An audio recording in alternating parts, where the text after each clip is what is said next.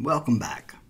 In this third module, we continue our theme of obligations, but this time we're looking at obligations that we have voluntarily agreed to. And we call those agreed to obligations contracts. And so we're going to be looking at these aspects of contracts. Now, what is a contract? A contract is a legally enforceable promise.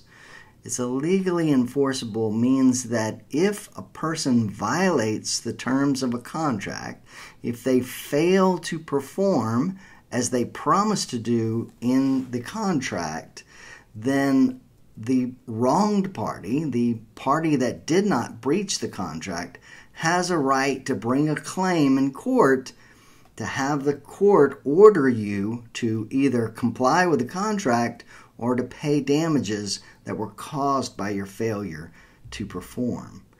Now, contracts are vital for protecting expectations and enabling planning and other sorts of transactions. Businesses enter into contracts to ensure stability, that in the future. So if you are running an airline, you will probably be contracting for aviation fuel a year into the future. Now, the price of fuel may be lower than what you anticipate in the contract, but at the same time, it could be higher.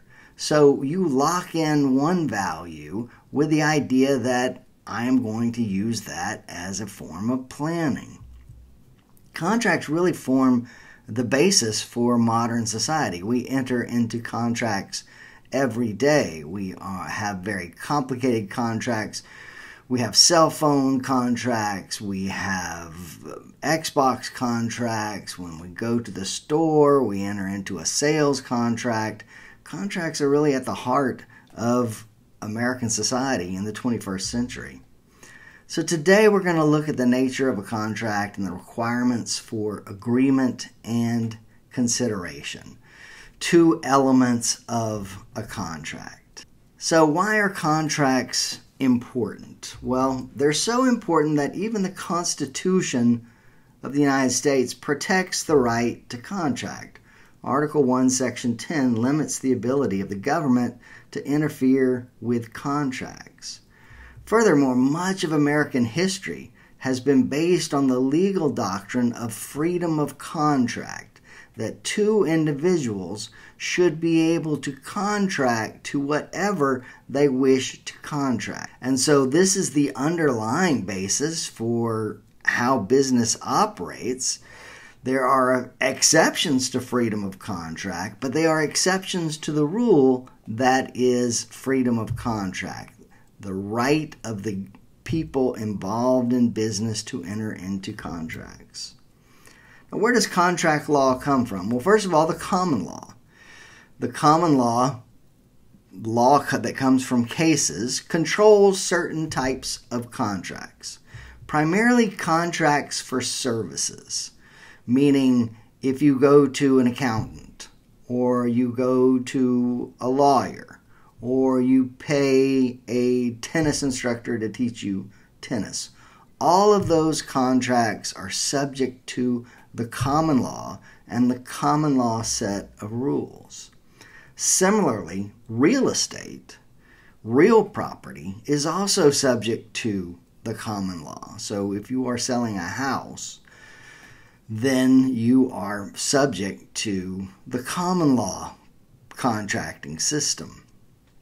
Real property. Real property is generally anything that is the land or that is attached permanently to the land, like a house or a building. Now, another source of contract law is what's known as the Uniform Commercial Code.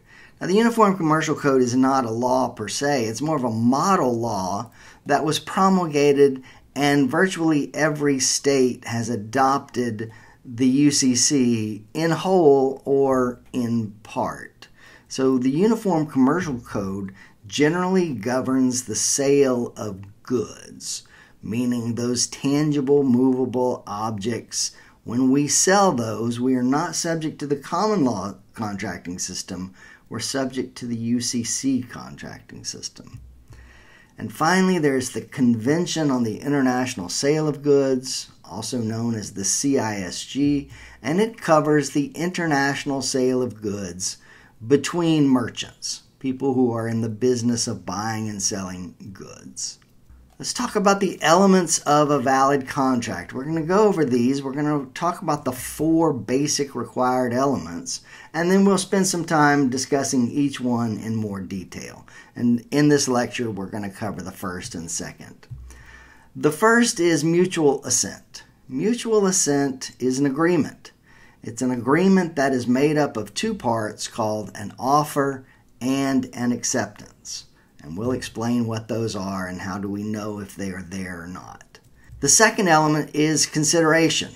Consideration is the benefit that each party receives from a contract. If you agree to sell me your car for $5,000, the benefit I'm going to get from that exchange is the car. The benefit you're going to get is the $500. So that $500 represents consideration. It's the thing that seals the deal. The third element is legality. The contract must not violate the law. So you cannot enter into a contract to with someone to burn a house down. That's against the law. So the contract is not going to be valid. And finally, capacity. The parties have to be legally capable of entering into a contract. And we'll talk more about that in a second. Now, contracts can be described in several different ways, and these are terms which all sound kind of the same. And so there is some room for confusion. Make sure for your test that you understand how these terms are different. Starting with a valid contract. A valid contract is a contract that has all of the required elements: offer, acceptance, consideration, legality, and capacity. So a contract that is valid is enforceable. We can go to court and have the state enforce that agreement. The second type of contract is a void contract. And a void contract is an agreement which lacks a required element of a valid contract, meaning perhaps there was no assent, or there was no consideration, or was not formed in accordance with the law. So a contract to burn down a house is illegal and therefore void. It's a void contract. Now the third type is the one that causes some confusion, and that's voidable. Now if a contract is voidable, one or more parties to the contract have the right to either cancel the contract or to enforce the contract. For instance, we're going to talk about capacity, and we're going to talk about a person who makes a contract when they are a minor lacks capacity. However, the minor has the ability to enforce that contract or void it. That's why we call it voidable. It's the party who has the right to control it who has the right to void it. So in this case, the minor would have the right to avoid the contract or to require the other person to go through with it. So a minor, for instance, who buys a gym membership cannot be held liable for payment of the membership fees because they were a minor. However, that minor can insist on going to the gym as long as they continue to pay their fees. So that's a voidable contract. One party will have the right to cancel the contract. And finally, an unenforceable contract is a valid contract, otherwise valid contract, that cannot be enforced by the court because of a legal defense. The classic case for this is the situation of where statute of limitations is involved.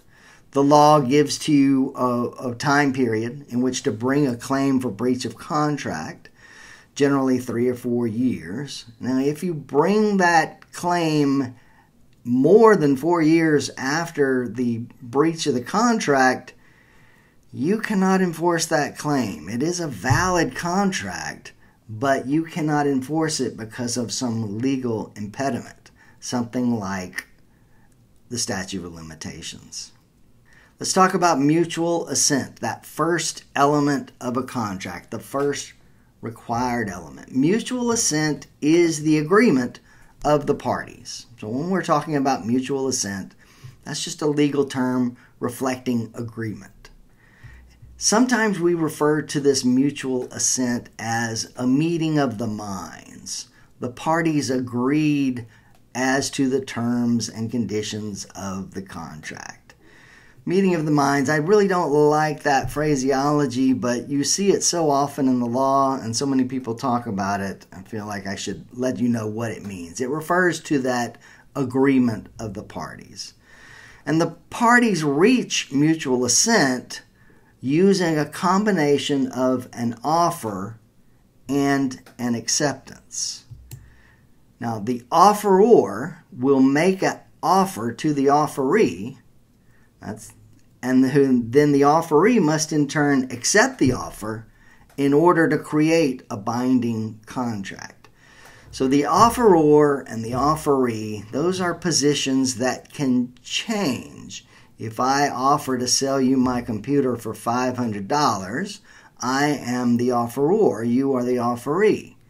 If you say, no, I will not pay $500, but I will pay $300, well, you have rejected my offer, and now you have become the offeror, and I am the offeree. So now I have the ability to accept your offer, enter into a contract, or reject your offer, which puts us back in our pre-offer positions. So mutual assent is made up of offer and acceptance, those two items. Let's start by talking about an offer. An offer is a promise or commitment to do or to refrain from doing a specified activity. Something like, I will sell you my computer for $500. What do we need for a valid offer? Well, we need what's called objective intent, meaning would a person looking at this particular language, would they believe that an offer has been made? Would they believe that there is a valid offer there? So we look for objective intent, not just what's in the mind of the party, of the offeror, but what would a reasonable person say if they saw that agreement? We also look for clear and definite terms. The offer should be so definite that if the contract is later breached, we can calculate damages based on the terms of the offer. So we want clear and reasonably definite terms. The offer must be communicated to the offeree. So you not only have to make the offer, then you have to communicate that offer to the offeree. When studying objective intent, one of the most famous cases that you will see, and again, if you go to law school, you'll probably see this case, and it's called Lucy versus Ziemer. Lucy versus Ziemer is a case from the 1950s. And in that case, two individuals are involved, Mr. Lucy and Mr. Ziemer. So Mr. Lucy offers to buy Ziemer's farm for $20,000, but Ziemer rejected the offer. Later, years later, the two neighbors are out drinking, enjoying an evening at a restaurant, and this time Lucy offered to buy the farm again for $50,000. Ziemer wrote on the back of a pad, "We hereby agree to sell to Mr. Lucy the Ferguson farm for $50,000. Both Ziemer and his wife signed the writing, and before signing, the parties actually modified the writing several times. And then Mr. Lucy signed the writing as well. Now, the next day, Ziemer denied there was a valid contract, claiming it was all a joke. It was all a friendly joke, banter, exchange between neighbors, and that he never intended to sell the farm. Mr. Lucy brings Mr. Ziemer to court, asking the court to force him to sell the farm. The court ruled in favor of Lucy, holding that although Zemer subjectively did not intend to be bound by the contract, objectively, a reasonable person would have construed Zemer's actions and words as an intent to contract. And so this is why objective intent is important in deciding whether there has been a valid offer or not. What about advertisements? You see an ad on the web offering to sell you a good, offering to sell you a t-shirt for $5. That seems like a really good buy. You quickly press the buy it now button, at which point the company emails you back to say this was a mistake on our part, that in fact the t-shirt sells for $50. Can you hold them to that agreement? Was that a valid offer to sell you the shirt for $5? Well, generally, advertisements are not offers. The law construes advertisements as an invitation to make an offer. There are few exceptions to this, but ordinarily, if you see an advertisement and the problem, then it's not an offer. So keep that in mind for your exam. So we have an offer made. We have a valid offer being made. Now, how can the offer terminate? Well, an offer can terminate in several different ways. First of all, an offer can terminate because of the actions of the parties, starting with revocation. The offeror generally has the right to revoke their offer at any time before acceptance. Rejection. The offeree can reject the offer, and if the offeree rejects the offer, then the offer terminates. Again, the offer is dead at that point. If I offer to sell you my computer for $500 and you say no, that offer is gone. You cannot come back the next day and say, I will pay $500 for your computer. That then will become a new offer. Similarly, a counteroffer. A counteroffer is a rejection plus a new offer. I offer to sell you my computer for $500. You reply, I will pay $300 for your computer. At that point, my offer is terminated. Your counteroffer has terminated my offer. If I say no, and you say, okay, I will pay $500, that is in fact another offer. Your counteroffer terminated the offer. So be sure and look at these types of problems on your test. And if you see a revocation or rejection or counteroffer, then the offer is terminated. Let's talk about each of those in a little more detail, starting with revocation. Now, the rule is an offer can be revoked at any time before acceptance. Generally, any time before acceptance, unless certain events occur. Now, express communication is required by the offeror to revoke or to withdraw the offer, or to enter into some inconsistent act that would give reasonable notice to the offeree that the offer no longer exists. For instance, if you offer to sell a computer for $500 to one person, and then while you're waiting, you wind up selling that computer to another person. If the original offeree hears of your second agreement, then he would know that the offer has been revoked. An offer can be irrevocable if there is an option to enter into a contract. If, for instance, I offer to sell you my computer for $500 and you say, I need time to think about it, I can say I will hold the offer open for 24 hours. That's what we call a firm offer. Now, ordinarily for common law contracts, there must be some sort of consideration paid for holding the offer open. If I make a job offer to you, I offer to employ you at $50,000 a year, and you say, I need time to think about it, and I, as the employer, say, okay, I will give you a week to answer me. That attempt to make the offer irrevocable doesn't do so. If 3 days later, I, the employer, notify you that I am revoking the offer is revoked. The only way to hold that offer open is if you had paid me consideration. If you said, I need more time to think about it, and I said, I will hold the offer open for 24 hours if you pay me $500. So there must be some consideration involved to make the offer irrevocable.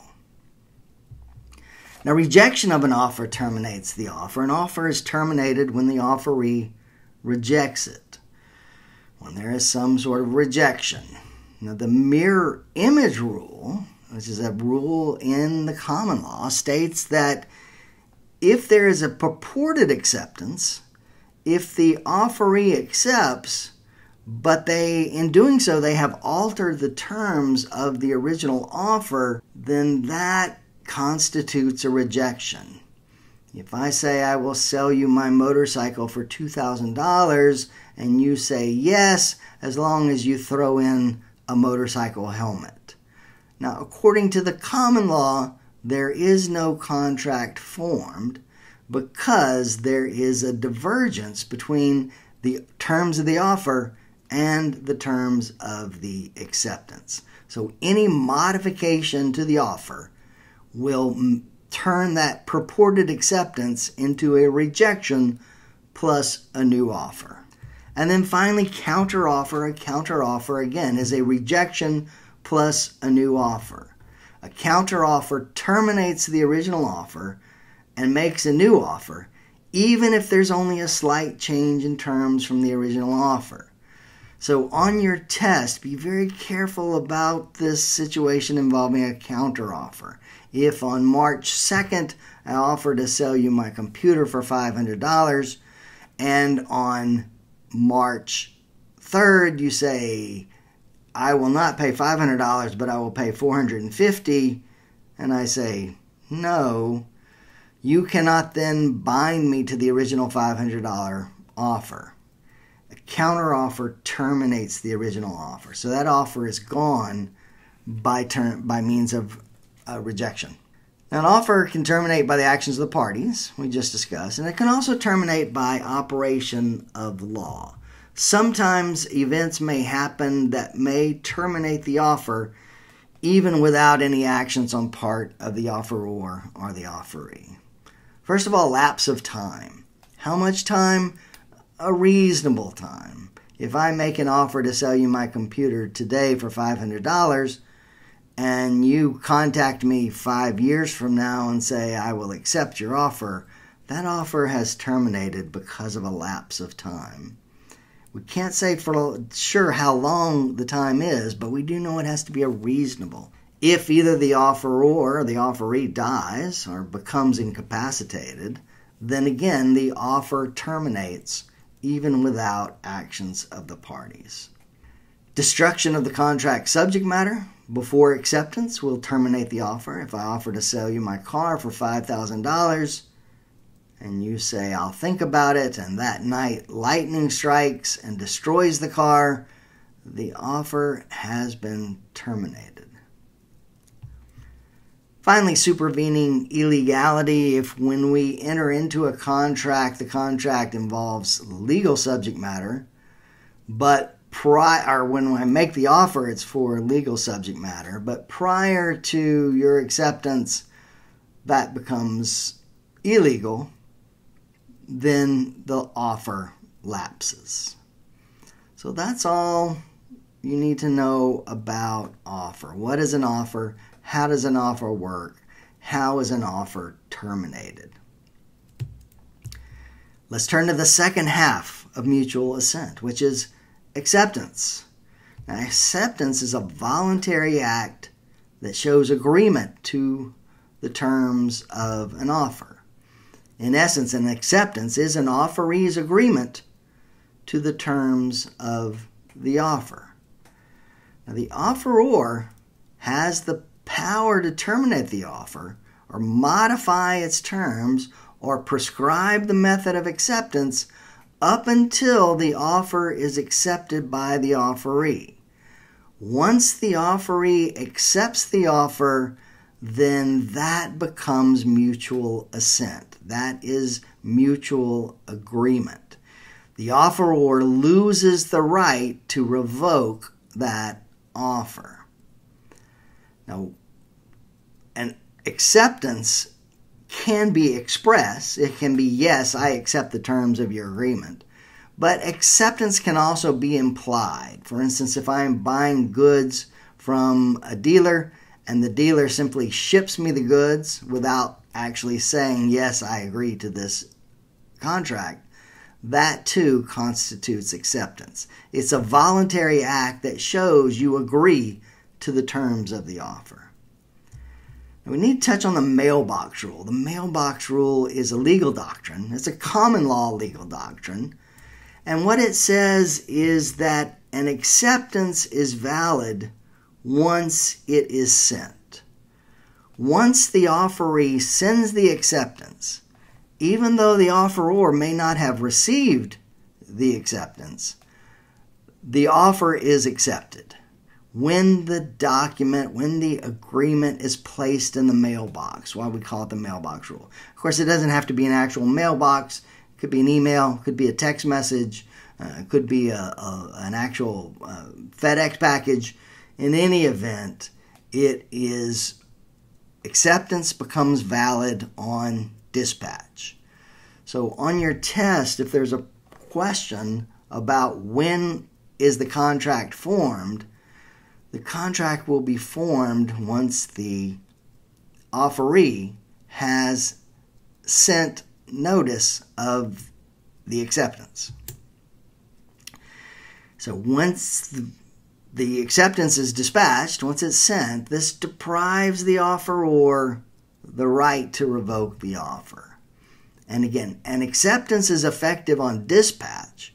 However, revocation is not effective until receipt.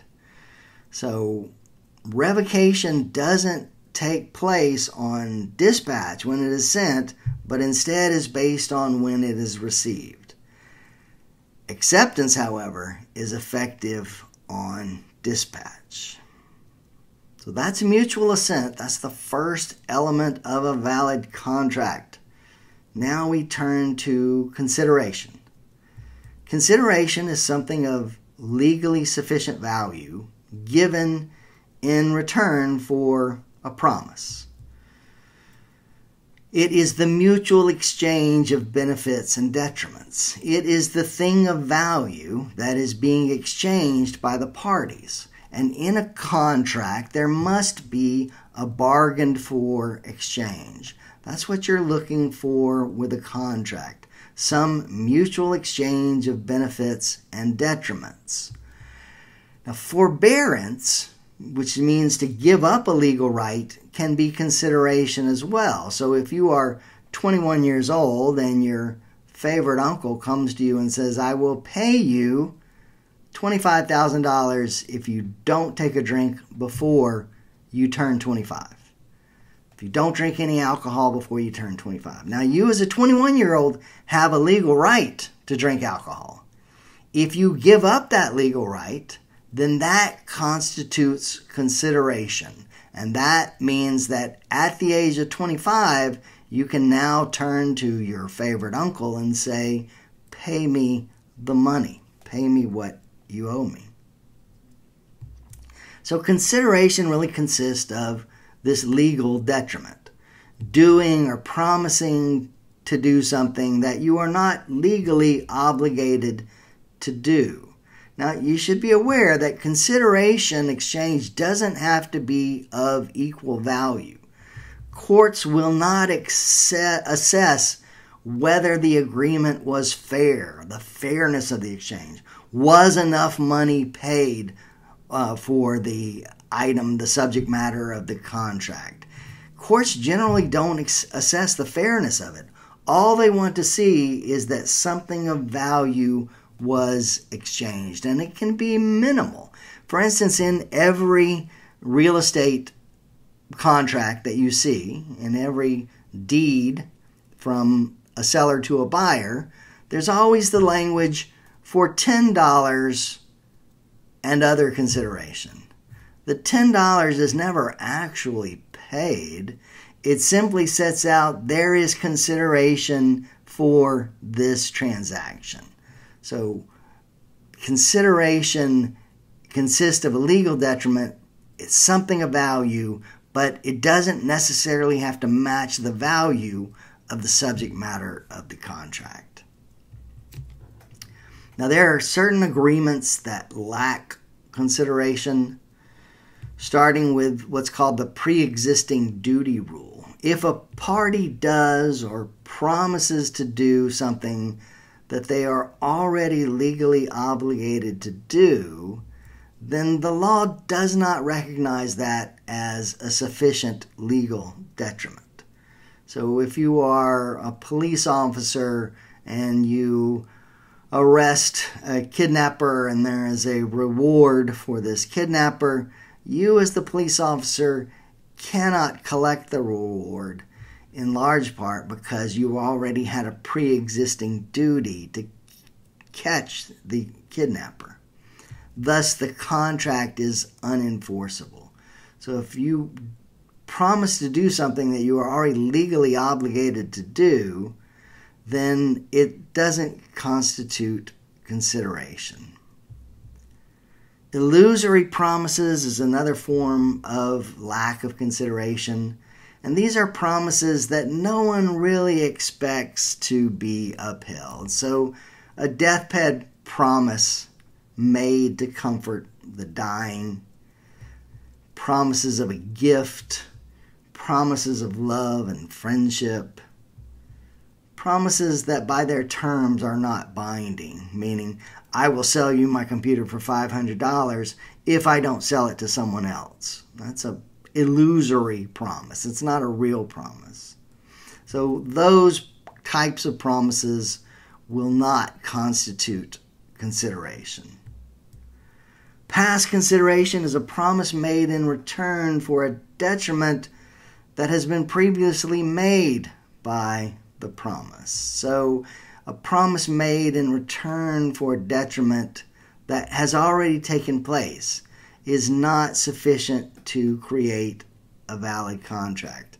Say you have a friend who is a realtor who offers to sell your house and not take a commission on that sale.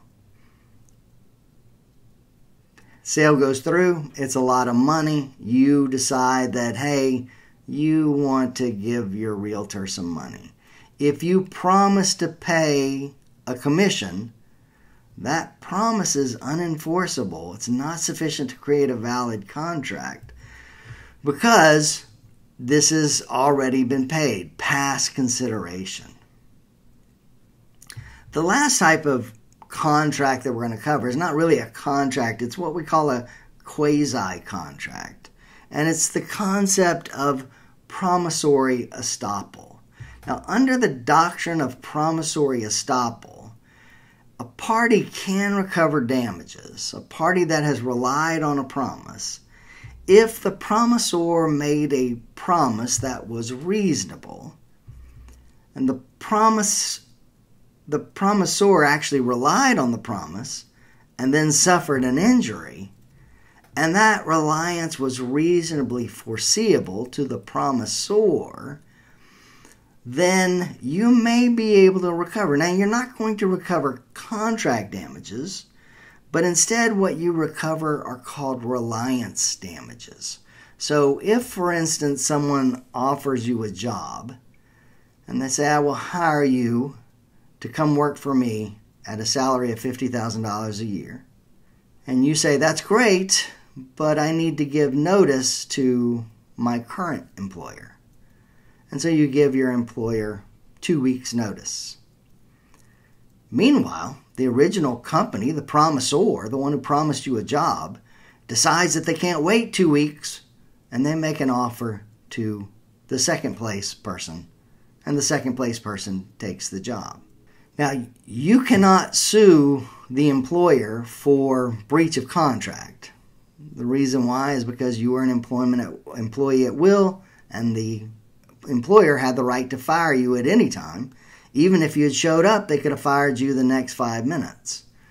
So you don't have a right to sue the employer for that. But say you quit your job, you packed up your stuff, you moved across the country, you incurred damages based on my promise to employ you.